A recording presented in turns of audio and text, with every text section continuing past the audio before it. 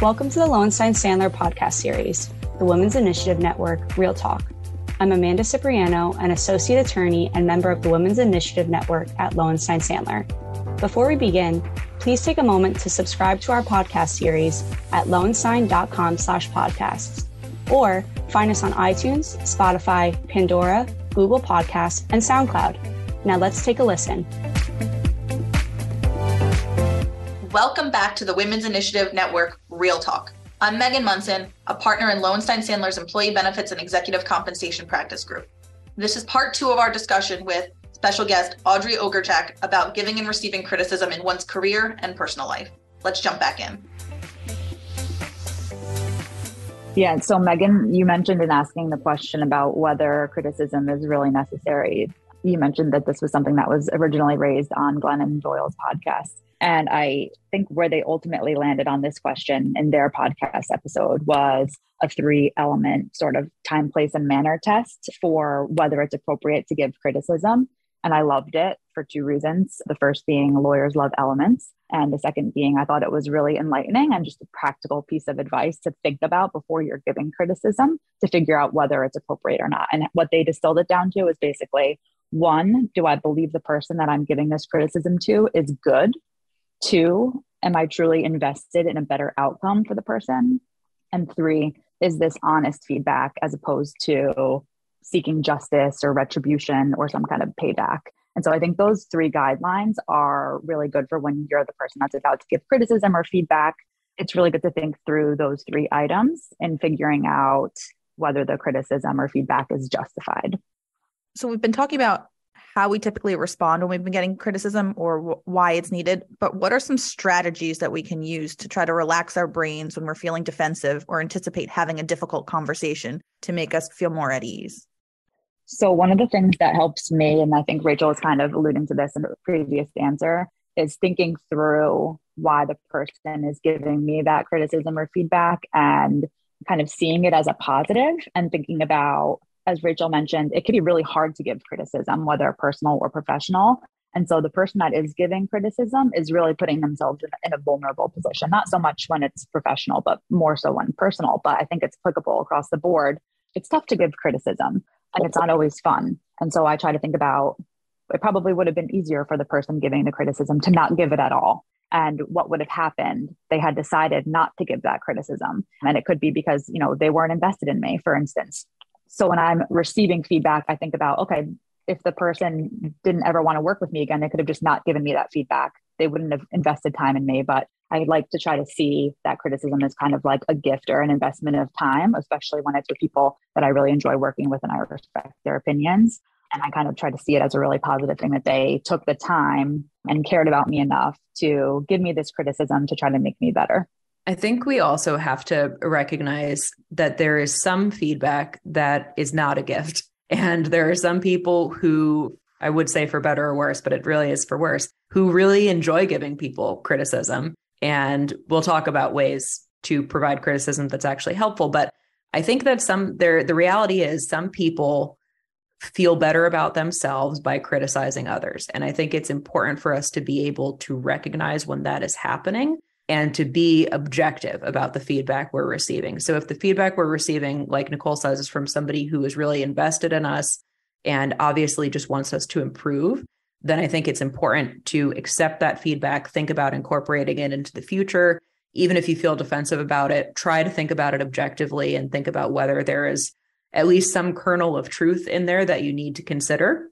But if you're receiving feedback from somebody who seems to thrive on criticizing others, and does not provide actionable items for you and instead just criticizes your work in sort of a personal way or directly criticizes you personally, those kind of things are not helpful to internalize because you're not learning anything from them. All you're learning is to doubt yourself and your instincts. So I think it's really important to think about context when deciding how to react to criticism. Rachel, you bring up a great point, which is I was thinking of the question in the way of like, how do you think of criticism when you're accepting it? But I think we kind of missed a step, which is you can think about the criticism that you receive and decide whether you want to accept it or not. And I think that's the point Rachel's getting to, which is a really important point, because it's so true that oftentimes criticism is not a gift and you have to decide that for yourself. And I think too, especially if you're kind of caught off guard with some criticism, if it's coming unexpectedly, it's completely fair to ask questions or ask for more information about kind of why this criticism is being provided. Asking questions and say, can you elaborate on the situation, or can you elaborate a little bit on why that might have been wrong? That's completely fair. And I would say that's not necessarily being defensive. You're just trying to work with the person to come to a solution, how you can learn from the situation. And I think also as you're receiving the criticism, if you ask questions and kind of flip the script onto the other person to kind of explain more, that gives you more time to kind of collect yourself if you are feeling defensive and kind of that anxiety to start thinking about, and maybe that might put you into a better mindset to be able to really collaborate and work with the person and internalize the criticism.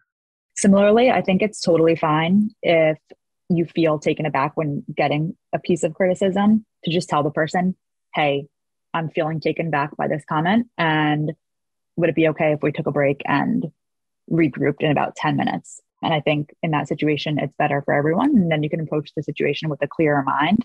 Sometimes it can be difficult to have that conversation when you're feeling the physiological responses that defensiveness can lead to, which is like sweaty palms, anxiety, your heart's beating out of your chest. And so I think it's totally fine to just ask for 10 minutes if you're feeling that way. Yeah. And just to add to what Nicole's saying, there can really be a lot told in your tone and your body language when you're responding to things. So being able to give yourself time to pause and regroup. So even if your words aren't coming off defensive, you might be changing to a tone or demeanor that is kind of giving that impression and not necessarily setting yourself up the way you want to have that conversation. So then kind of shifting gears to our final topic, receiving criticism. But what are some strategies that we can utilize when we're giving criticism to others? And if we're starting to recognize defensiveness in whomever we're giving criticism to, do you have any tips on how to disarm them so that they can really take to heart the criticism and use it more effectively? I think there are a couple of things that are important to keep in mind when we're providing criticism to others.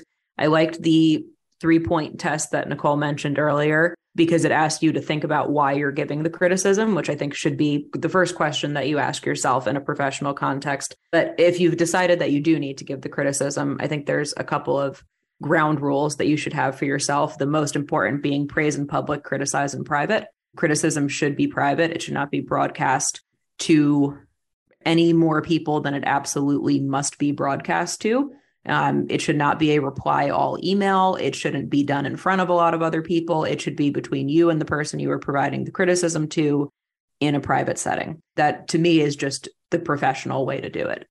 And I think in terms of helping people be more comfortable with receiving criticism from you, at least the way I do it, and maybe this is another people-pleasing thing, but I don't want to make people feel bad about themselves. But sometimes, you do want somebody to change something about their work. And I think it's helpful to communicate to them the fact that you want to keep working with them. And so if you sort of have a praise and criticism sandwich, I think that is really helpful. So if you start out by saying, here's something I really like about what you did, here's some things I'd like you to either change in this or improve in the future. Here's why, here's how I'd like you to do those things. And then also end on a positive note.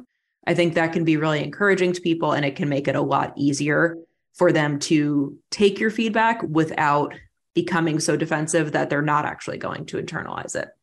I would say, I think I agree with everything that Rachel said. And I also think it's important to, even before you're at the point where you are going to be giving criticism to the person, I think establishing kind of a relationship of trust with them is very important. So if I'm working on an assignment with somebody that I might be supervising them on, I don't want the first conversation or the first real time that we talk about the assignment to be when I'm giving them criticism.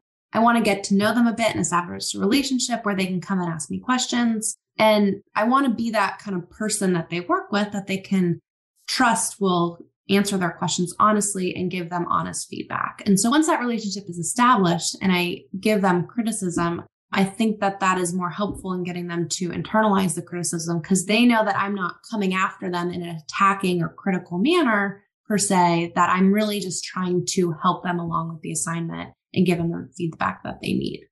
Because if I were receiving feedback, I want to receive the feedback from someone that I have this type of relationship with. So I think that it helps. It helps overall in the whole process. Yeah, those are great tips. I also think back to Glennon's 3-element test. And I think it's helpful if you make those reasons for giving your criticism pretty obvious when you're giving the criticism. And so I think one example of a way that you can present your comment is, I have really high standards and I think you can meet them. You did a really great job on this assignment, but here are the ways that you can improve. I think one other thing to consider also before providing feedback to others is whether the feedback that you're going to provide is perhaps a result of something that you did in giving out the assignment. Like, I think it's important if you are getting something that you didn't expect to think back or look back to when you gave the assignment. And assuming that's the context, and think about, is there something you said or part of your instructions that made the person believe this was what you wanted? That's not going to be the case where your feedback is about quality of writing or how detailed a response was. But if it's something where you feel like something was missing, I think it's important to look back and think, is it your fault that that was not there? And if it is, that doesn't mean that you can't ask the person to make a change, but I think it's important to explain yourself and say, it didn't occur to me to specify XYZ, but I would really like this included. Do you mind adding it? Because I think sometimes we expect other people to know what we're thinking and they don't necessarily. And so I think it's just important to consider whether any of the criticism that you're providing is actually a result of something that you said or didn't say. These are really great tips. Thank you all for joining to share your tips on how to effectively navigate both giving and receiving criticism, as well as how to avoid being instantly defensive. Thanks for joining us for another episode of the Women's Initiative Network, Real Talk. We'll see you next time. Thank you for listening to today's episode. Please subscribe to our podcast series at lonesign.com/podcasts, or find us on iTunes, Spotify, Pandora, Google Podcasts, and SoundCloud. Lowenstein Sandler podcast series is presented by Lowenstein Sandler and cannot be copied or rebroadcast without consent. The information provided is intended for a general audience. It is not legal advice or a substitute for the advice of counsel. Prior results do not guarantee a similar outcome. The content reflects the personal views and opinions of the participants. No attorney-client relationship is being created by this podcast, and all rights are reserved.